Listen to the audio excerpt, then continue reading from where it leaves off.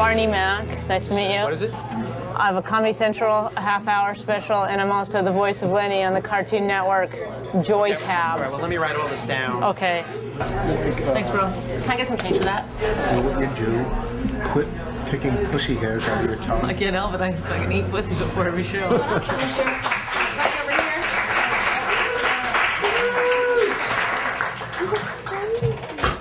Welcome, Barney Mac, ladies and gentlemen. Give me a hand. I love animals. I would never buy any. Barney Mac. Her name's just Barney. Okay, Barney. So Barney went as a man to do comedy. Stand up, yeah. Oh, this is gonna go well. So she just like but you can see it's not. So she thinks that because people don't laugh at her joke is because she's a woman. Because she's a woman. So she said, I'm gonna dress up as a man. And I'm gonna get better laughs. And that is a bad decision. Let's find out. I would never buy any product that had been tested on animals. Never, because I like to do that myself at home. Make sure the control group is isolated. You don't know what they're doing in these labs. Very loose guidelines. This lady wants me. I can totally tell. I know I'm weird. I'm a weird dude. I used to always carry a man purse, a Merce. You ever carry one of those? A Merce. I loved it. I loved that Merce. But I was losing it. I'd lose it everywhere. I was always leaving my Merce around. You know, I kept losing my Merce. But I just started carrying everything on my person, my pants. I only lost my pants a couple of times. So that's really working out. All right, thank you very much, everyone. Good night.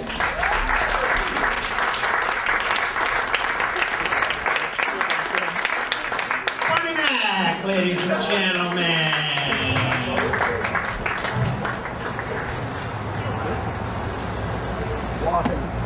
I'm telling you, it was great. One, none of them understood you. They were all foreigners.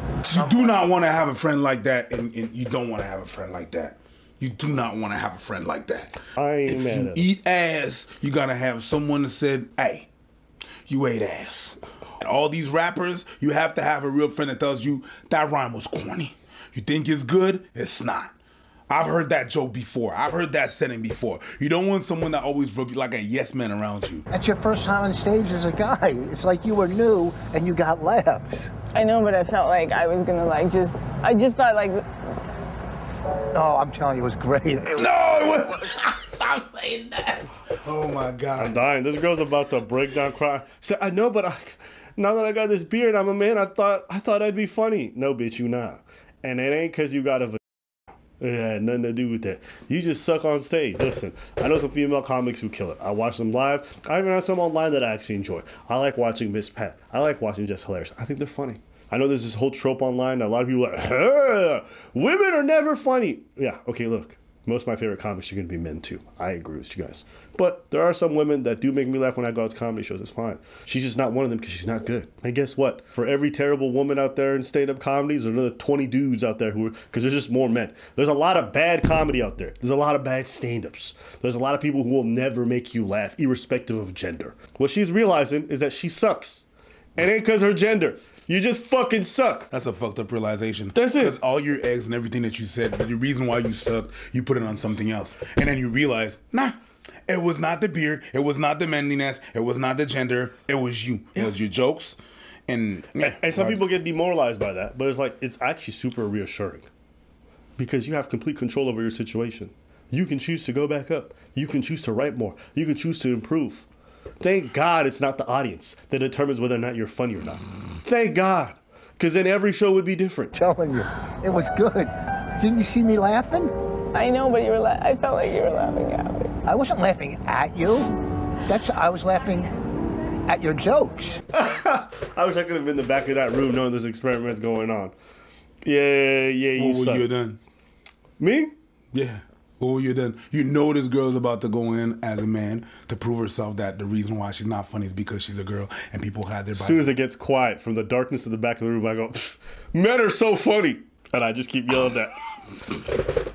Every time there's an awkward silence, yo, men are just kings, bro. We killing comedy. And she gonna know why. Everyone else in the car is gonna be like, what the fuck is what the fuck is up with this weirdo? And then you're like... Soon as she comes out and she comes back to the green room, I'll be like, this is a man's world. Put your head down, put your head down, put your head down. Put your head down. Put your head down. Right, now you guys can open your eyes. Oh shit! Yo, jeez, tu sais que c'est fucked up? Si je magasinais ça sur Amazon.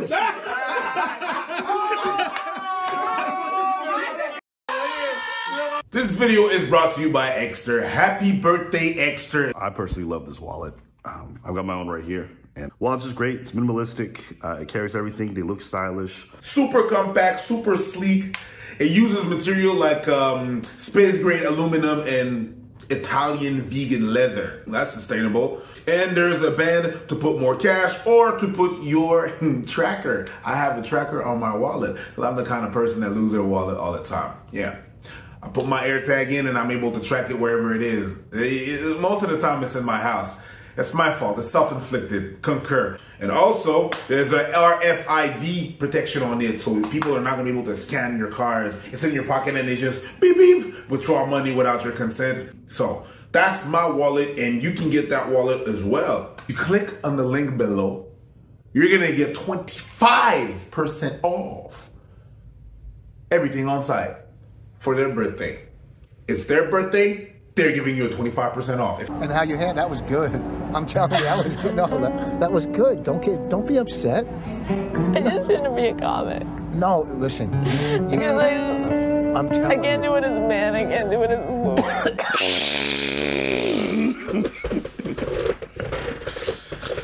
Yeah, you're too brutal for stand-up. And that's the thing. You can't do it as a man. You can't do it. That's the realization that you said. Yeah. It's you realizing that. Like it's yeah. You gotta accept bombing, man. There's been times I've been on lineups with 4 or 5 people. One of the funniest things, you come up off stage after having a mediocre set, and then you watch other comics kill it, and there's nothing more hilarious than when the audience starts coming out. They're just looking at the comics. Oh, thank you so much for the show. Thank you so much. Then they look at you. They go, yeah, and you sit there like, okay. Oh, they do the white man laugh, not smile. Good show. Good. I know my set was ass, but I appreciate you reminding me. But you gotta take that shit in stride, because at the end of the day, you're gonna have some sets where you destroy it, and the other sets where you eat ass. It's part of the game. We're great. You're great as a woman. You're better as a woman. Somebody's gonna come out here and see like some dude fucking cry his eyes out. No, I'm telling you. I'm serious. Like I was good. I don't even care about this stupid documentary. I'm telling you. You were great. Listen to me. I'm serious. Like I was good. I don't even care about this stupid documentary. I'm telling you. I don't care if people think women are funny. I just don't even care anymore. This feels like it can't be real. Oh man. Yeah, this feels like it can't be real. She lost her grandma or some shit. That's how. And I'm dying because the guy beside me's like, no, you were great. You were Stop saying. And he keeps laughing every time you were so funny. You were laughing at me. No. I wasn't. I was laughing. It's like, I don't even care about this documentary no more. I don't even care. Dude. Yeah. It's not even that. It's that he's super close to us. She's like, no, don't ever console me like that, dude.